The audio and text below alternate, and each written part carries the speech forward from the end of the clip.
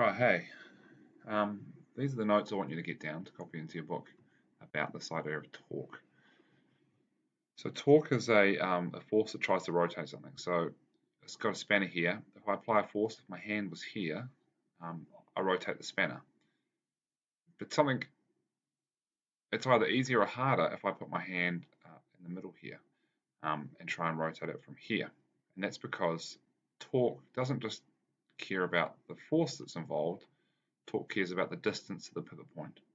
So this first blue force, the distance is a large distance. This force that I applied, the distance is much smaller. So it's force and distance. And it looks very similar to the formula for work, which is force times distance. But work, force times distance is, let's say there's a person pushing a car, and they apply a force, and they apply it for that distance, this distance here. Notice that the distance here and the force are in the same direction. So that's why that's the work formula. In torque, the force and the distance are at 90 degrees to each other. That's what makes torque different. This funny T here, I draw it with a squiggly line and then curl like that. It's the Greek letter tau, and that's the symbol for torque. We can use the idea to solve seesaw problems and bridge problems, and we're going to do some seesaw problems today and bridge problems tomorrow.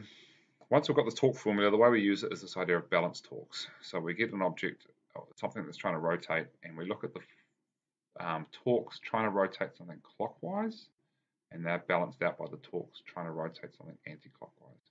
Here we have a seesaw. Here's the middle of the seesaw.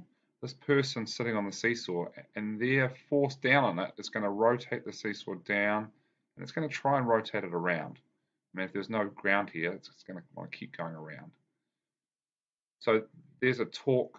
This person A, is applying a torque, trying to rotate the whole seesaw in a clockwise direction.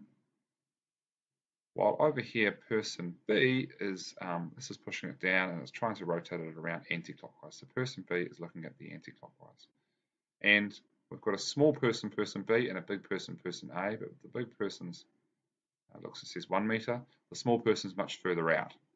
And so this is balanced because the torques cancel out. The anti-clockwise torques, the force times distance, that should be anti, not anit, is person B, and the clockwise is person A, and they balance each other out.